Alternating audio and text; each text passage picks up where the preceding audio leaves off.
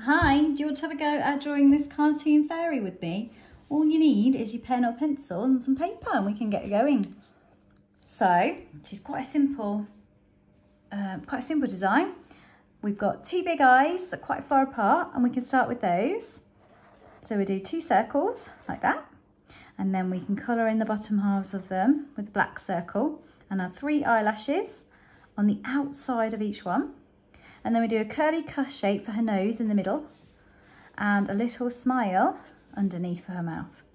And then the thing with this fairy is the chin and the bottom of the face is really close to the bottom of the mouth. So we're going to have a go at keeping that curve of the face quite close.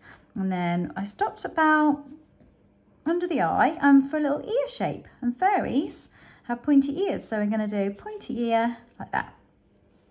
And then we're going to think about where the fringe sweeps down from the parting. So I could put a dot if I wanted to, and then sweep the fringe one way and sweep it the other as well. She's got a flicky bit there. And then we'll put the top of her head in 2 lines. So one here and one here. And then we'll put the hair bubble in and a bun. She's got a bun in her hair, this one. Okay, already the face looks a bit different, doesn't it? But it doesn't matter. They're sisters, but they're not identical twins. So we've got the neck coming out and just do 2 lines here, and then we do that for the top of her dress, and we can do some sleeves. So all you do for your sleeves is pull the line out and go down on each side and then come in. So we've got those sleeves going on, and if you do each side one at a time, makes it a lot easier. So we'll do the sides of her dress coming out at the bottom, and then we can just join those lines up. And then the legs are going to come out in just straight lines and with pointy shoes on, and that's so simple.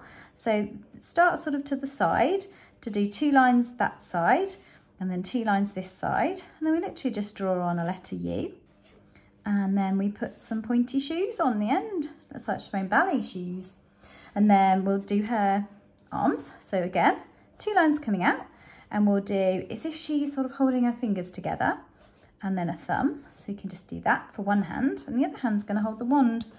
So we can do a little, as if a fist is holding a wand. So what you do, I'll do it big first so you can see it really close. So you do a C shape and then some fingers, okay? And the wand will come out of those. So let's do a little mini one here, a C shape and then some fingers. If you can get 4 in, that's great. If you can't, I don't think anyone will notice. There you go, look, she's holding a stick. So you just draw the stick in and it's going to be a wand. You could draw a fancy star on, you could do a really simple one. Cross and a couple more lines and then some sparkles, and that looks like a magic wand now. And what's she missing? She's missing her wings, and they've got to go behind everything. So if we think about the line of the wing coming out of her shoulder, we can do a diagonal line this side, and we can do a similar one the other side, and then we can pull it down behind the arm, and I would do the same on the other side before you do anything else. Try and get them a little bit similar each side, and then maybe go round into a round circle-y shape at the bottom. And there we go.